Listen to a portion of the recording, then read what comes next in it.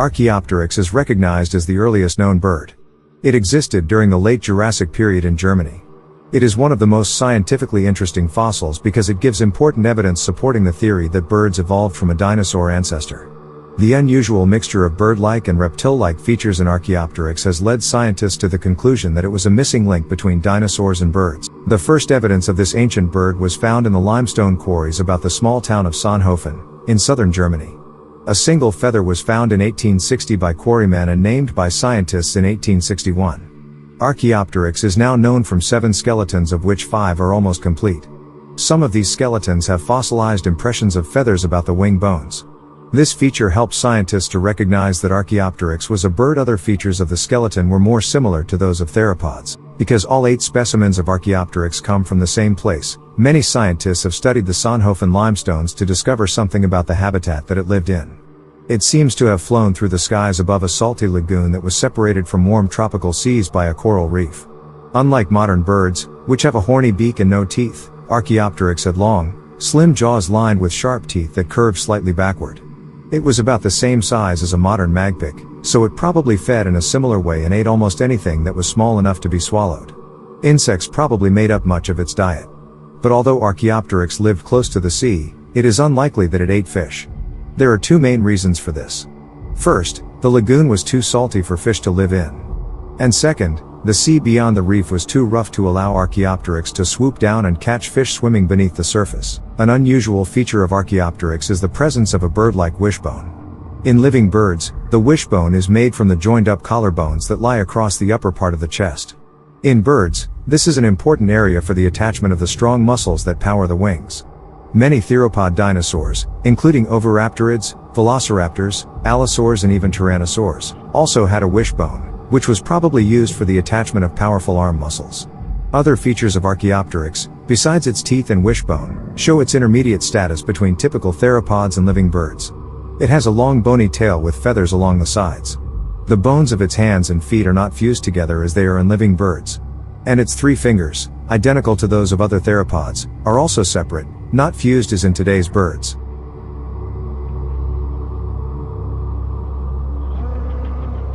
The theropod dinosaur Carcharodontosaurus was unlucky enough to suffer 2 extinctions. After its natural demise sometime in the late Cretaceous period, some fossil remains were destroyed during a bombing raid on a German museum in World War II. Luckily, recent expeditions to northern Africa have uncovered exciting new Carcharodontosaurus material. These latest discoveries revealed that it was one of the largest land-based predators ever to walk the earth. Where the Sahara now stretches across northern Africa, a lush, green environment once existed during late Cretaceous times. Carcharodontosaurus could be found along the banks of large rivers, searching the land for its next meal. Its skull is even longer than that of the huge North American theropod Tyrannosaurus rex. Another enormous theropod, Giganotosaurus from South America, was similar in size to Carcharodontosaurus. These 2 animals are closely related, and it seems that large body size evolved in a common ancestor. But large body size evolved independently in the more distantly related Tyrannosaurus.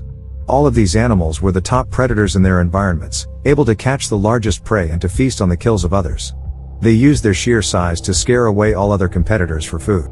Thanks to the unique shape of its teeth, the remains of Carcharodontosaurus can easily be recognized, even when there are only fragments of skeleton. The telltale signs are little grooves running from the characteristic theropod serrations across the surface of the tooth. They were created from wrinkles in the tooth enamel. These wrinkles sometimes stretch across the whole tooth.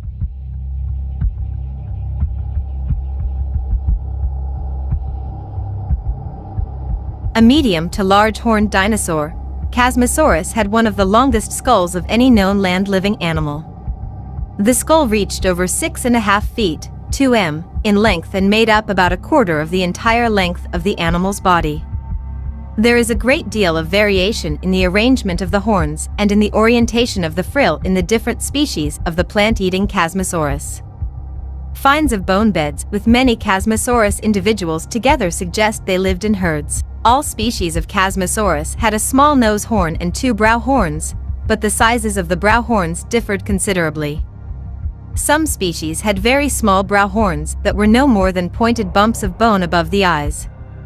Others had much longer brow horns, though none of these horns was as impressive as those of other horned dinosaurs, such as Triceratops. In all species of Chasmosaurus, the frill was a broad shield-like structure that lacked the impressive spikes seen in animals such as Styracosaurus and Pachyrhinosaurus. But one or two small spines might sometimes have been present at the corners of the frill. The advanced horned dinosaurs, called ceratopsids, can be divided into two groups. Chasmosaurs, such as Chasmosaurus, had very long frills, whereas centrosaurs, such as Pachyrhinosaurus, had much shorter frills. Although all ceratopsians are often referred to collectively as horned dinosaurs, only the ceratopsids possessed large horns. All scientists agree that the hind legs of horned dinosaurs were held straight beneath the body, like pillars. But there has been some debate about the way in which the front legs were held. Some scientists think that the legs were held out sideways, in a similar fashion to that seen in lizards and crocodiles. However, if this were the case, it is difficult to see how Chasmosaurus and its relatives could have supported the massive weight of their huge, horned heads. It seems more likely that the front limbs were also held straight beneath the body, as this would have made carrying the head much easier. Some evidence from trackways supports this view. If the front legs were held out to the sides, the trackways of horned dinosaurs would be very wide. However, the trackways are actually very narrow, showing that the limbs must have been held directly underneath the body. The fossil remains of ceratopsians are known only from Central Asia and North America. The most primitive ceratopsians, such as Psittacosaurus, lived in China and Mongolia during the early Cretaceous period, suggesting that the group first evolved in Asia. Chasmosaurus has been found in large bone beds in Alberta, Canada. Some bone beds contain the remains from tens, or even hundreds, of individuals of Chasmosaurus. Bone beds are formed extremely rapidly by a single catastrophic event, such as the flooding of a river or the eruption of a volcano. Study of the Chasmosaurus bone beds has shown that they were formed during a flood, suggesting that an entire herd of these animals perished as they tried to swim across a river. Similar events are known to occur today. As herds of wildebeest migrate across the African plains, they often have to cross large rivers. If the river is in flood, many wildebeests drown and are washed downriver, where their bodies accumulate in large piles. The Chasmosaurus bone beds may be telling us that this horned dinosaur also migrated over large distances, but this idea is difficult to prove.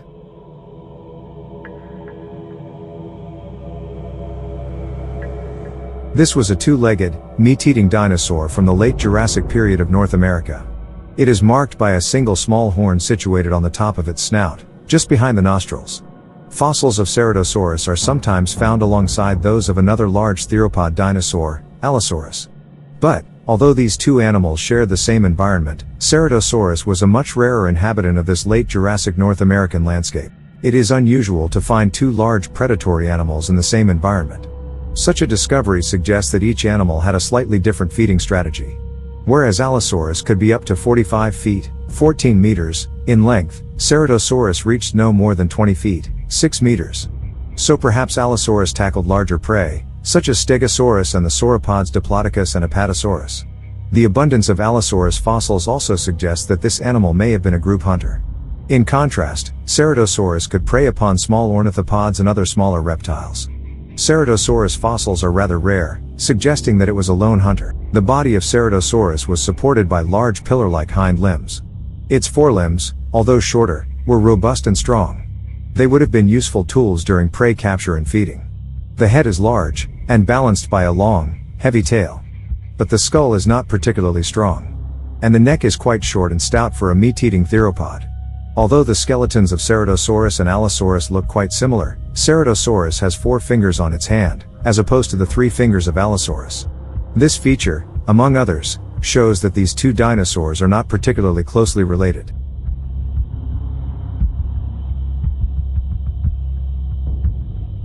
Camarasaurus was the most abundant dinosaur in North America during the late Jurassic period. Herds of these animals roamed through the open conifer forests that covered the western United States at this time. Although Camarasaurus reached a length of about 66 feet, 20 meters, it is actually one of the smaller sauropod dinosaurs. Its relatively small size and abundance probably made it a target for large predators such as Allosaurus. Most species of sauropod dinosaur are known from only one or two skeletons, and even these may be damaged or have many missing parts. The skulls of these huge animals are particularly rare, and only a few complete skulls have ever been discovered. Camarasaurus, however, is one of the few sauropods for which scientists have a large number of good skeletons and several skulls in good condition. As a result, scientists know a great deal about the anatomy of Camarasaurus. Skeletons from all age groups are known, from babies up to fully grown adults. It used to be thought that sauropods did not chew their food very much, but just used their teeth to nip off leaves and fruits before allowing their very long guts to do all of the hard work involved in digestion. However, detailed studies on the teeth and jaws have shown that Camarasaurus could have chewed its food at least somewhat. The teeth are broad and robust, and they locked together as the jaws were closed. This allowed Camarasaurus to make short work of even the toughest plants. To many, it seems remarkable that the small heads of sauropods could have eaten enough food to maintain their size and growth. The neck of Camarasaurus is relatively short by sauropod standards. It is made up of 12 individual neck bones, or vertebrae. These were connected to each other by large ball and socket joints at the bottom, and by smaller peg-like joints at the top. About 225 million years ago, in what is now a remote region of Argentina, South America, a new group of animals began to evolve. These were the dinosaurs, and their presence on Earth would change the face of the planet forever. Eoraptor is not the ancestor of all other dinosaurs, but it may be a very primitive dinosaur or a very close relative of dinosaurs. Its remains help scientists to work out how dinosaurs first evolved. Eoraptor was discovered only in 1993 by a team of American and Argentinian paleontologists. It was a small, bipedal, two-legged, meat-eating animal. It possessed certain dinosaurian characteristics, such as modifications of the ankle, hind legs and hip. These features enabled dinosaurs to stand with their legs directly beneath their bodies. On the other hand, it lacked some dinosaurian features, such as the structures of the skull, wrist, hand and pelvis. Along the jaws, curved and serrated theropod-like teeth sit side by side with more leaf-shaped teeth, like those seen in the most primitive prosauropods. Hollow limb bones and elongated hands ending in curved, grasping and raking claws seem to place Eoraptor within the theropods. However, lack of a flexible hinge in the lower jaw suggests that Eoraptor is at the very bottom of the theropod family tree, or perhaps not a theropod at all. The anatomy of Eoraptor suggests that dinosaurs evolved from a small, bipedal, carnivorous reptile, at some time in the Middle Triassic period. This dinosaur, a four-legged plant-eater, might have been the largest armored animal of all time. The fossil bones of Saltosaurus were found in the remote Salta region of Argentina. Saltosaurus was not very big for a sauropod, being less than half the length of Apatosaurus. It was an extremely rare sauropod. It had a series of small lumpy bones on its back that served it well as a suit of armor, a feature seen in only a few other sauropod species. Saltosaurus might have been rare, but it was a pretty typical sauropod dinosaur in most respects. As with all sauropods, it had a bulky body, an extremely long tail and a long neck. Saltosaurus belongs to a group of sauropods called the Titanosaurids. It was one of the very last sauropods to exist. It lived during the last few million years of the age of the dinosaurs. Almost all of the sauropods from the late Cretaceous period are titanosaurids that were closely related to Saltosaurus. The fossil remains of many titanosaurids are rather fragmentary, and this makes them difficult to study. Indeed, most titanosaurid species are known from only one or two partial skeletons, and no complete skull of any titanosaurid has ever been discovered. A few isolated skull bones tell us that the skulls of titanosaurids were short and compact, and a little like that of Camarasaurus. All titanosaurids had long, peg-shaped teeth, similar to those of Diplodocus. These were used to strip branches of their leaves and to nip off small fruits and pine cones. The necks of titanosaurids was slightly broader. Because of these features, Saltosaurus and other titanosaurids could not rear up on their hind legs to reach high into the trees like Diplodocus. But its long neck probably gave Saltosaurus a maximum reach of about 20 feet, 6 meters, above ground level, still pretty high. The armor of Saltosaurus consisted of large oval plates of bone up to about 8 inches, 20 centimeters, across the size of a small dinner plate. The surface of the plates was covered with many low ridges and pitted with numerous small holes. These plates would have been embedded in the skin and would have made Saltosaurus a very unattractive meal for a predator. Some other titanosaurids are also known to have had armor plated. The biggest claws of any animal that has ever lived belonged to the mysterious Therizinosaurus. Its name refers to the gigantic, sickle-shaped claws found on the hand. The best specimen of this animal consists of an enormous arm and shoulder blade that were found in rocks in the desert of central Mongolia, the Gobi. The limited number of remains available to scientists makes deduction of this animal's behavior extremely difficult. The first claws of Therizinosaurus were discovered in 1948 by a joint Russian-Mongolian scientific expedition. Initially, they were thought to be the remains of a huge turtle. But later finds included several teeth, incomplete forelimbs, a large claw, a few fragments of hind limbs, and a distinctive four-toed foot. These specimens showed that the mighty claws were actually those of a dinosaur. The question of what type of dinosaur was more difficult, and this matter was debated among scientists for many years. Eventually, in the 1990s, it was decided that Therizinosaurus was a theropod dinosaur.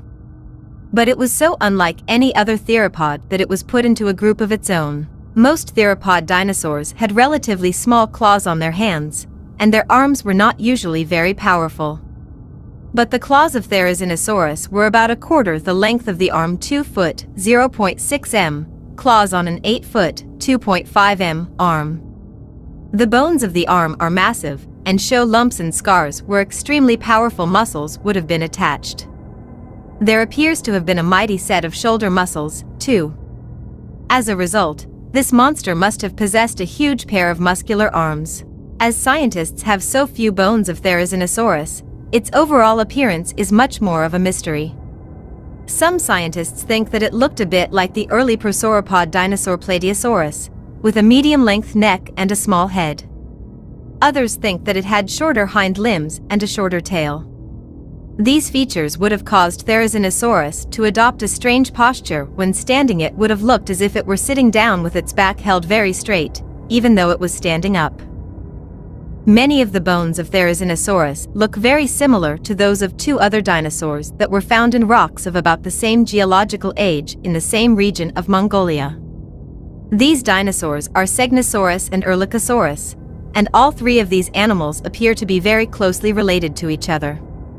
A well-preserved skull of Erlikosaurus gives some useful clues to the lifestyle of Therizinosaurus.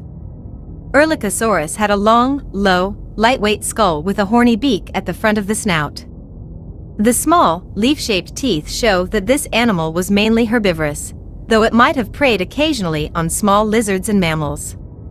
Therizinosaurus probably had a similar diet, despite its massive claws. The claws might have been used to grasp onto plants. Plant cating is extremely rare among theropods, adding yet another unusual feature to our understanding of this bizarre animal.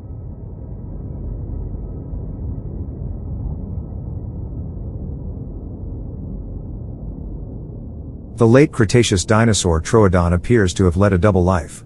On the one hand, it was a fierce meat-eater, adequately equipped to terrorize small reptiles and mammals. On the other hand, it appears to have been a caring and attentive parent, dedicated to brooding its young. Troodon was also an intelligent dinosaur. Of all known dinosaurs, it appears to have had the biggest brain relative to body size. And a light body and long legs enabled it to run very fast. Troodon teeth were first discovered in the 1850s. But only when scientists found skull material that was more complete, many years later, did they realize they had unearthed a new and distinctive dinosaur. The teeth are very rough serrations along the back edge, used for ripping through meat. A flexible, curved and flattened, with wrist and a thumb able to move independently of the other 2 fingers gave it a strong grasping hand. Together with its speed, these adaptations enabled Troodon to catch small fast-moving prey such as mammals and lizards. Brain size needs to be compared with body size to gain an accurate idea of an animal's intelligence. The relative brain size of Troodon suggests that it was about as intelligent as a parrot. This may not sound very bright, but parrots are extremely clever birds. In Troodon, the parts of the brain involved in sight are enlarged and well developed. The eyes were its primary hunting tool, and enlargement of other regions of the brain would have given it more control over movement and balance when moving quickly. Its intelligence might have enabled it to coordinate its attacks with other individuals and work as a pack hunter to bring down large prey.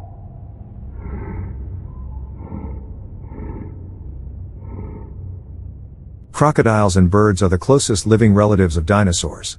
As both groups of animals lay their eggs in nests and look after these eggs to some degree, it is not surprising that dinosaurs behaved in a similar way. Fossilized troodon nests have been found in Montana, at a famous fossil locality called Egg Mountain. Some nests contain complete eggs, and a few eggs even contain baby troodon skeletons. Sometimes, adult troodon bones are found along with nests, suggesting that troodon sat on top of the eggs to keep them warm in the same way as modern birds do.